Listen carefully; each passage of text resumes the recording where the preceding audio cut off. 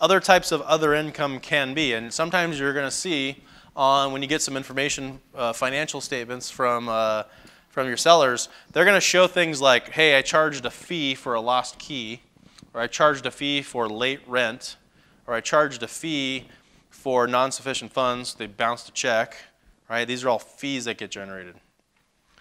Now, you can decide how you want to run yours, and that's fine. Some appraisers are going to will be willing to utilize those extra fees.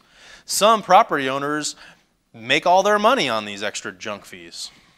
But when I underwrite a deal, I don't use any of those fees. I expect my property management company to do a good job and collect the rents on time, just like I expect my tenants to pay on time. And so if I have to count on my tenants being bad tenants for me to make $1, that's not how I want to run my life or my business, right? I like when people do what they say they're going to do. So I would want that for my tenants. Even though I know that not all of them will, I don't want to count on my profit coming from other people not doing what they said they're going to do. Does that make sense? So I will never put those other junk fees in the underwriting when I'm underwriting a deal. But I will put laundry, you can put vending machines. These are all, by the way, other ways to create income on your property by putting paid laundry machines, and now that we have like card swipes and stuff like that, which are super cool, and vending machines.